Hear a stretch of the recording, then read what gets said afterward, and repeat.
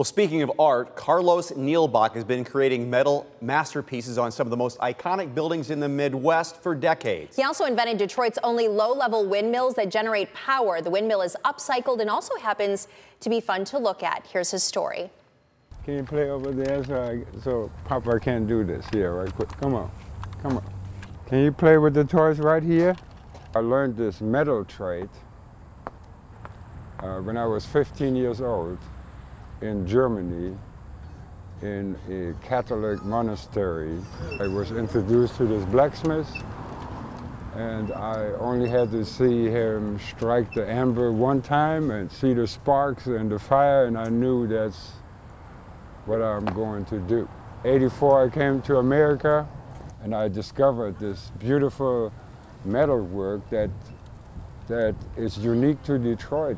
So we in Detroit right here, as the car manufacturing of the world, the access to everything that is automotive, it's so great. And so that's at the center point of my innovation.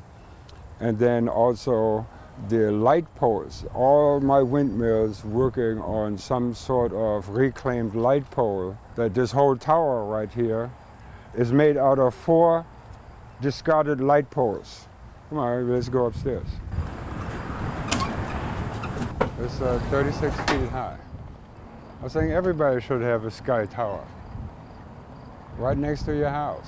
And we measure this, the efficiency, about 3-blade systems. You know, see how much wind you need to even just kick this thing in, where all those other ones are going effortless. They're not even low to the ground.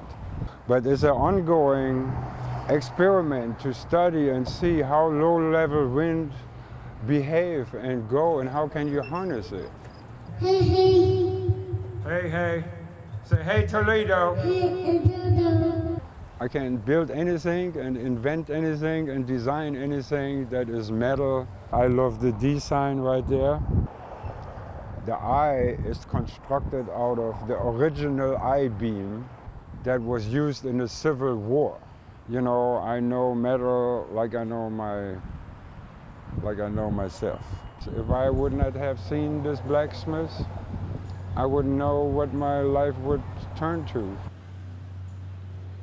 Now, this is important. Carlos says he'd love to build a windmill like this in Toledo. A, they're beautiful, and B, they have a marvelous function. Yeah, he is super talented. We'll see you right back here at 6.